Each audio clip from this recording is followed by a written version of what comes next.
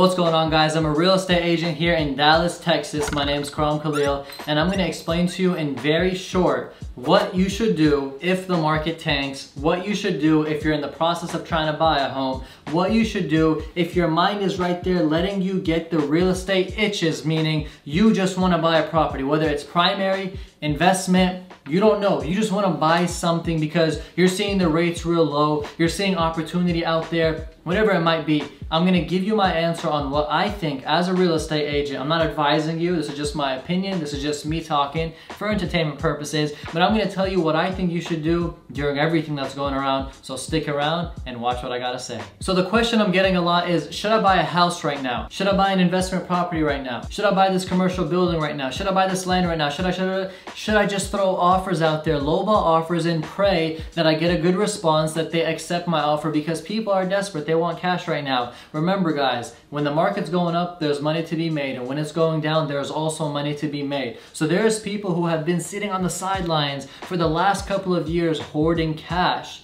and when this happens, they're excited, they're ready, they are prepared. You might be scared, but then there's somebody else who's excited. You might be excited, but there's somebody else who is scared. So right now, we got the people who are excited, who have been hoarding cash, who are ready to buy a property, and this is my answer to them. The market still hasn't found its bottom. That's number one.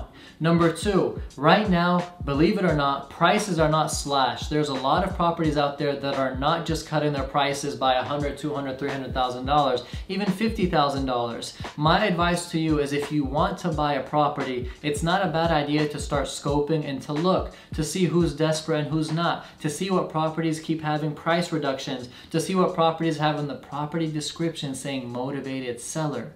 Right? Those are very hot words. Seeing those words, those are motivating. That gives you the idea that this person might take $100,000 less. This person might take $30,000 less. But do understand that the market, just because of everything going around, it's not crashing currently. And not only that, but the prices are not being sliced by 50%. Currently, what we're seeing right now is just motivated sellers who want to sell. You can negotiate more. You have way more negotiating power. 8 months ago, a year ago, not much negotiating power when you're representing a buyer. Now, there's a lot of negotiation power. So yes, you have that, but no, there is not steal deals all over the world. There are steal deals, but just not everywhere just yet. Is it going to come? Some people are hopeful, some people think it's going to, and others say no. When the market opens up, things will rebound. It's two parties, two different sides, like the Democrats and the Republicans, but we're not going to get into that. So if it was me who's looking right now to buy investment properties or look to buy a primary home, what I would do literally this second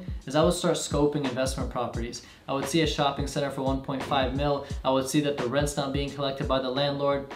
I'll run numbers and I'll see I might offer $900,000. Of course, it depends on the location, depends on everything on the property, depends on why I'm offering that $900,000. You want to be able to justify. You can't just throw it. If I'm looking to buy a primary residence, the house is for $600,000. I'm gonna look at that house, see how long it's been on the market, see what the people are expecting, see how things are looking in that area, see if there's any movement happening. If not, I might throw an offer for $525,000.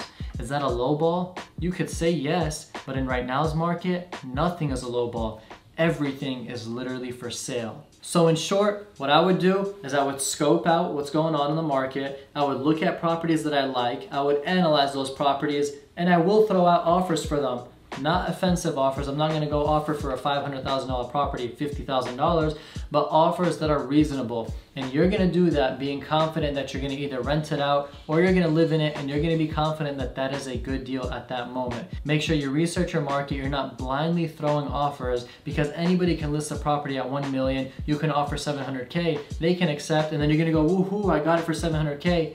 But realistically, they were overpriced. So you have to be careful on that and make sure you're not offering on things that are overpriced. There's so many properties out there that were overpriced, were inflated because the market was just so high and hot. Right now, that's not the case, so make sure you be careful. Anyways, guys, thank you so much for watching this video. If you got any value, don't forget to hit the like button. And most importantly, every single week I upload real estate content, business content, finance content. So if you enjoyed this, you're gonna enjoy the future ones. And if you haven't watched my previous ones, go check them out. Also, keep your eyes open, watch out for the opportunities, and be ready to grab them when they present themselves. Keep on hustling, keep it up, and I'll see you in the next video. I'm out.